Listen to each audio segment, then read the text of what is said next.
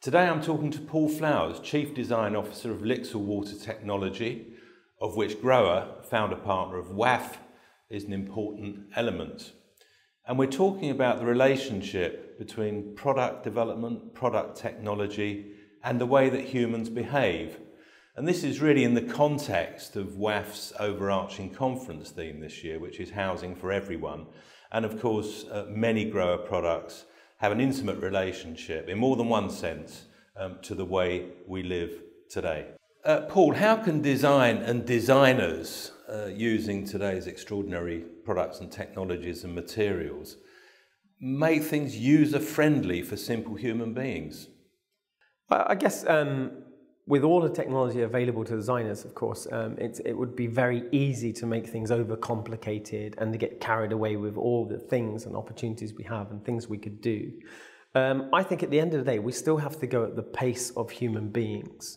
And that's the interesting thing about trends. If you look at trends, how you predict trends and cycles, if you're too early, of course, it's not good. If you're too late, you've missed the trend. So it's really all about timing. It's about context, of course, and it's about relevance. So what we do, we try to ascertain and gather as much information about consumers, what they're using, their desires at this particular moment in time, and try to anticipate what's going to be relevant in the coming years.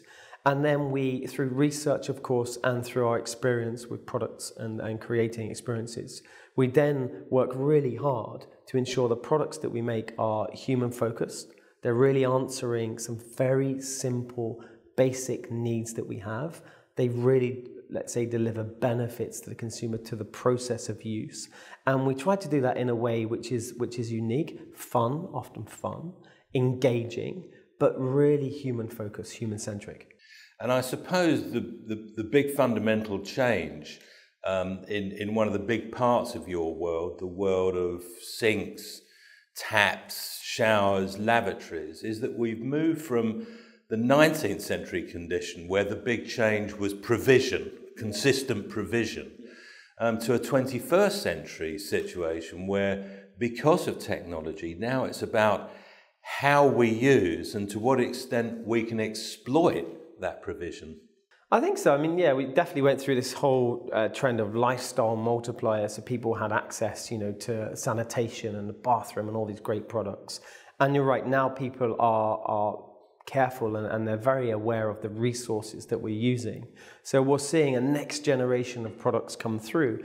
And let's be honest, the bathroom is, relatively speaking, has been slow on the uptake of some of these technologies. And, we've been pushing digital since 2008 with Ondus, a full digital range that we launched then.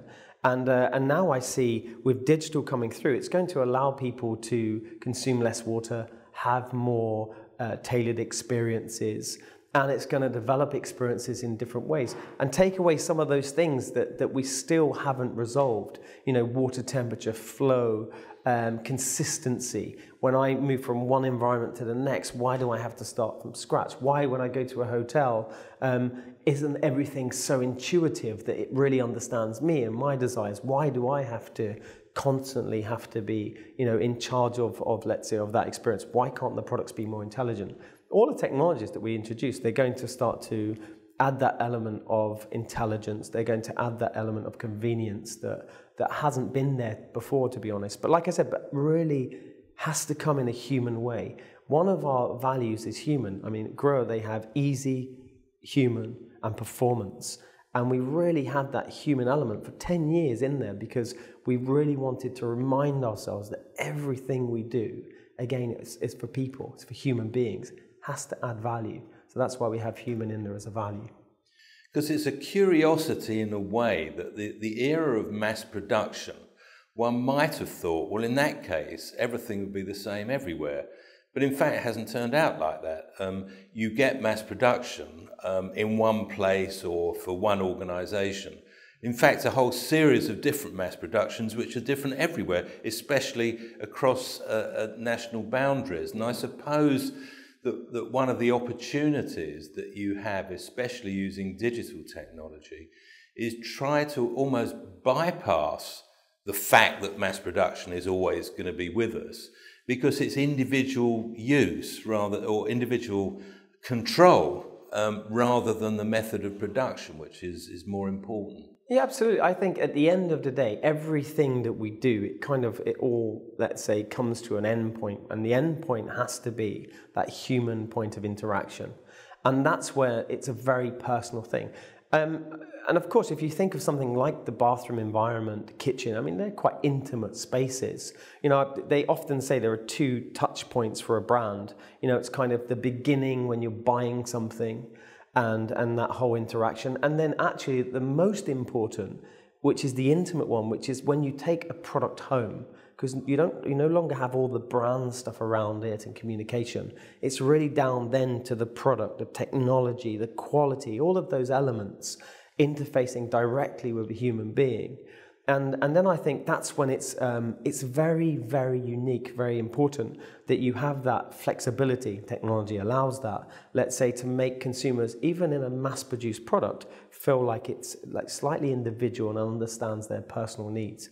We all have slightly different needs, and the technology is going to allow that kind of concept of personalization. We're doing it now through production with new production techniques. 3D printing is coming in. I mean, one of the brands in our portfolio, we launched last year for the first time a 3D printed commercial faucet. Now, we're still a way off really that becoming mainstream, 3D printing a few years off. It's rapidly changing, of course, but that will change the production concept and how people individualize things. And that's all the physical stuff, new materials. At the World Architecture Festival this year, we're going to launch a number of new materials on our products, which again allow for this concept of mass customization. But the technology is coming through. That's where you're going to really be able to personalize the experience. And we've seen that with telephones, of course. You know, it used to be the physicality of the object. It used to be what shape was your telephone, and in the old days of Nokia, etc.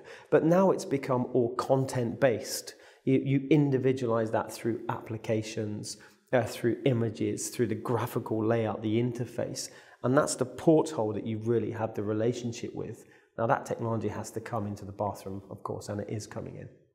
I suppose one of the emotional relationships that people have is the point where a replacement is required. Now, in your industry, where the products are pretty long-lasting, I mean, people don't expect to change a sink and taps, possibly for a lifetime. They might do for style reasons or if they move home. Can you build in a sort of triggers so that if replacement is required, that it's you that they turn to and not somebody else?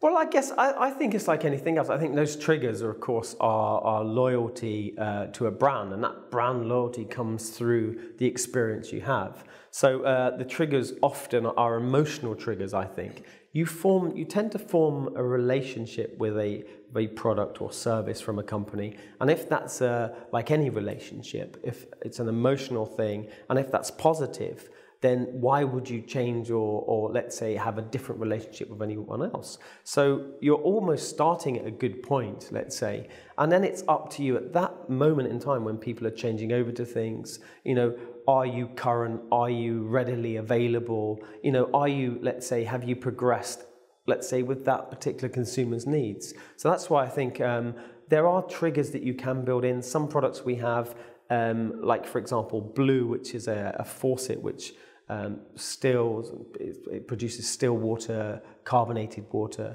It's chilled, it's filtered. It's a really amazing product. And then, of course, you have a long relationship with consumers because they're reordering filters and the carbon and stuff. So some of our products, we actually have, let's say, a much more frequent relationship, not just the once in a lifetime relationship you're talking about. We have spa collections like candles and things we introduced into the Grohe brand to have that frequency of relationship.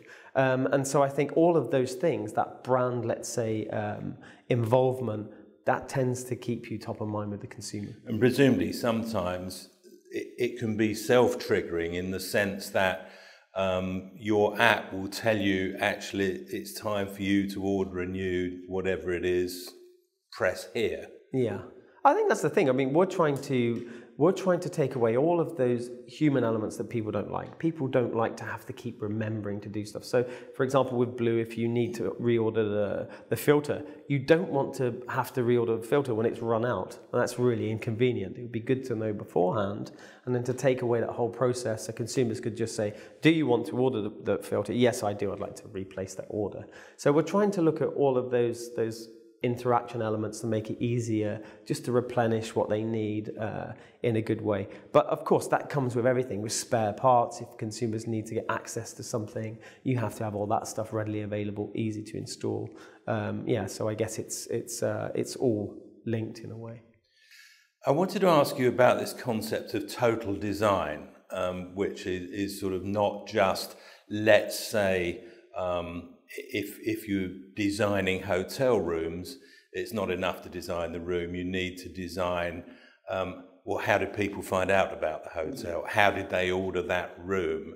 How is it programmed for their use, right through to what's the follow-up after they've experienced that room? Now, in the world of product design, I suppose your equivalent of that is this thing about when you take a product home.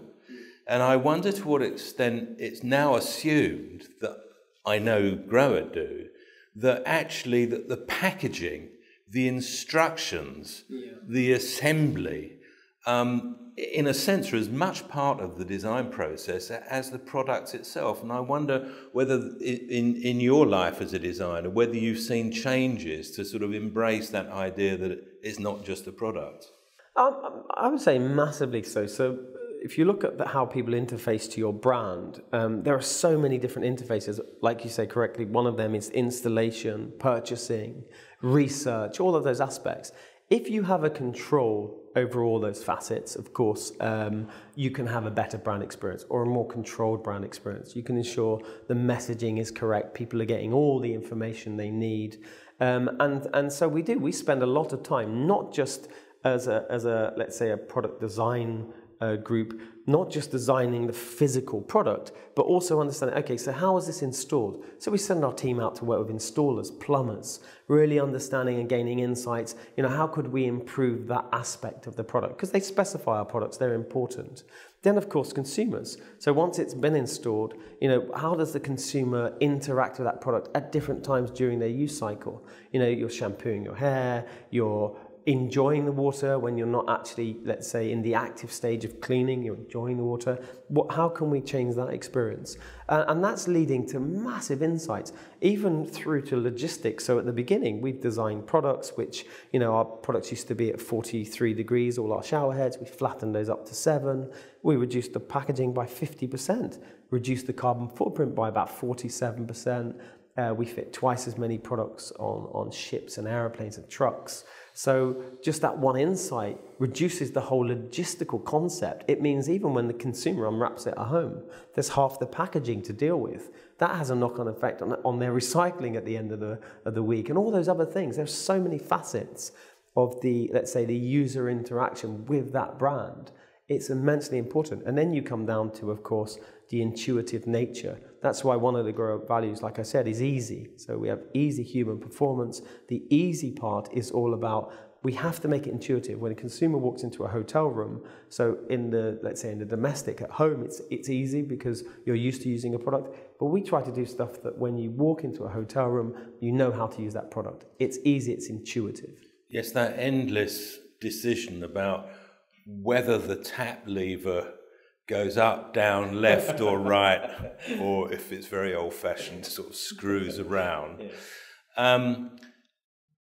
There's an interesting aspect to what you've done in your work at Grohe and for Lixil, which is very much based on research into how people actually behave. I mean, I remember when you were designing a new showerhead range that you did exhaustive studies of actually how people shower, what they do in the shower, probably some X-rated filming there, but that research showed that actually, contrary to popular belief, that there was more than one way to design a shower head. There was more than one way to think about how people actually wanted water on their hair or not on their hair.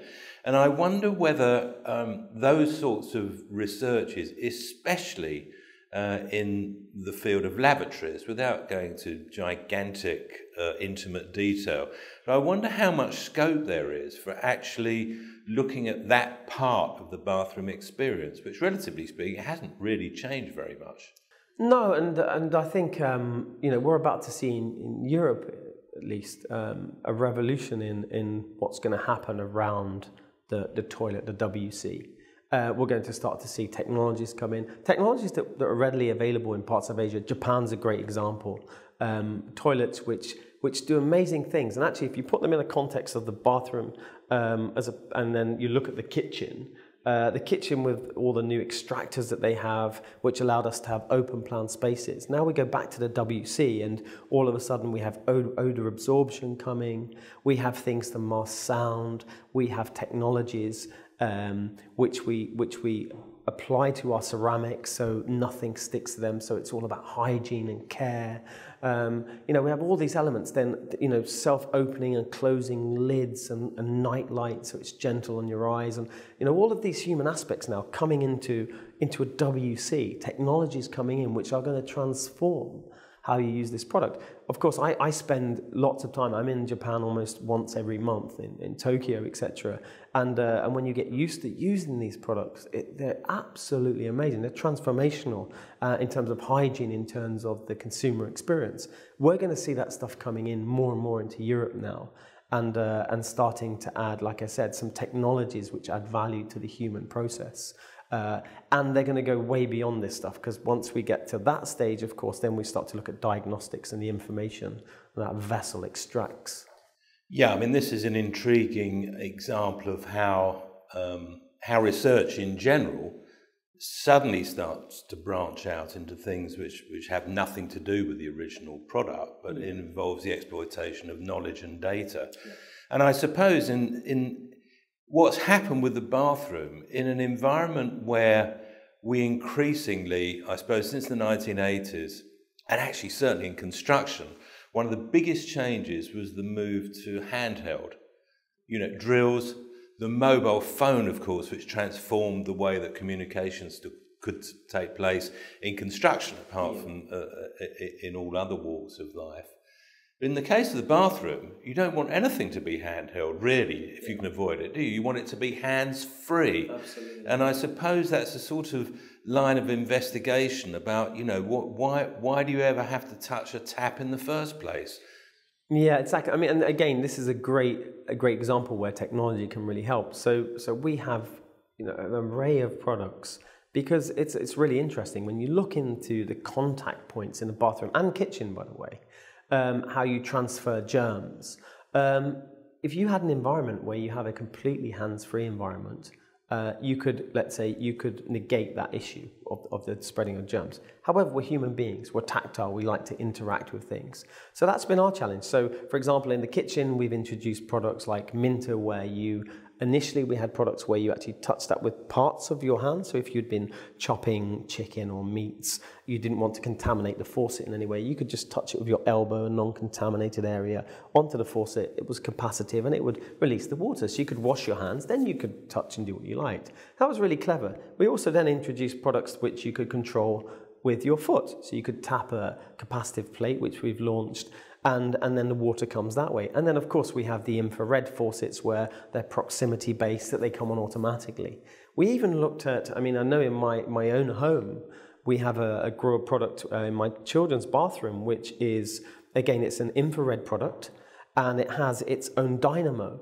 So it powers, but the water that's drawn through, it powers the actual electronic faucet itself. So my children, when they're brushing their teeth, the water only comes on when they put the toothbrush underneath. So it's really efficient, and it even powers the electrics. So we have all those aspects of non-touch. And when you start to look at the environment itself, it's interesting when I talk to architects and interior designers in these spaces, because it's not just the toilet, which of course with the new toilets we have like Sensia Arena, where they're cleaning you and washing you and drying you, you're going to have less contacts with germs. It doesn't matter, because when you, let's say, exit that environment, you're still touching the faucet, you're touching the door handle, all those aspects. So, you know, we're working now with architects and designers to see how can you look at the entire concept. So not just the product that's clean, but when you leave that space, do you really have to touch the door handle? Do you really have to have this interaction anymore? We certainly have been able to negate with product collections that issue of hygiene. And presumably sensor technology, although it's not directly your field, it's sensor technology which is allowing potentially so many of these things to happen, you know, the opening sliding door and, you know, the tap that starts, etc., etc. How do you keep tabs with other technologies and other development? Do you have sort of do you have advanced information about research, or basically do you wait until things are tried and tested before you exploit it? No, I mean, so like I said, what we do is obviously we keep abreast of all the available technologies and what their relevance is to the kind of products we're creating. But we also have, of course, a huge engineering team and advanced, let's say, technology team that are exploring, developing technologies, and also, of course, sourcing technologies externally and internally, which may be relevant to solve a particular issue. So, for example, Grohe being part of the Lixor Water Technology Group gives Grohe access to lots and lots of research of all the other brands, and likewise. So you can imagine the Japanese brands, Lixor, Inax, they have amazing sensor technology, because in Japan, it's very, very standard to have all of these sensing technologies. It's very developed, very stable, very beneficial. Now you have, of course, the brands within the portfolio having access to that data, that information, that research, and that technology. So it's really helping some of the brands bring in, I would say, technology platforms, and like Grohe, bring in technology platforms which are tried and tested, let's say, in other countries where they're very standard, introducing them into areas like Europe, and then, you know, having stable technologies which really drive a lot of value to the usage, the consumer usage. And a final question, amidst all this sophistication, one has to assume, certainly in my case, that the technology and the potential technology is far more sophisticated than the human beings who may be using it. Now, it's easy for you, you know how all this stuff works, but to what extent can you lead, and to what extent do people want to be led in a world where actually the power of the app may give them infinite choices, however unsophisticated they may be? I think, look, at the end of the day, human beings, we all like choice. Sometimes we'd like to take advantage of that choice, and sometimes we don't. So I think with anything, you almost have to have a very simple, intuitive version of stuff, but you also have to give consumers now the option, let's say, to personalize, individualize, and if you like, let's say, improve or at least create more options for themselves. We saw that in telephone technology. That's what became very, very popular. Consumers can have as many apps as they like, and it can be as simple, as intuitive, or as complex as they like. And I think that's very much the case with the kind of products we produce. I think at the end of the day, people want to know how to use something intuitively. And we spend so much time. Simplicity is probably, ironically, the most difficult thing to install in a product, because often they are very complicated. They have lots of different things coming together and moving parts and aqua engines and all these different bits of technology. The human interface, we have to just take away all that clutter noise so we can guide consumers through the technology, through the semantics and the design, to get the most out of that product in an intuitive way. So yeah, we have to really, I think, be mindful of how complex things are, and then allow consumers to make them more complex if they would like to. Paul Flowers, thank you very much. Thank you.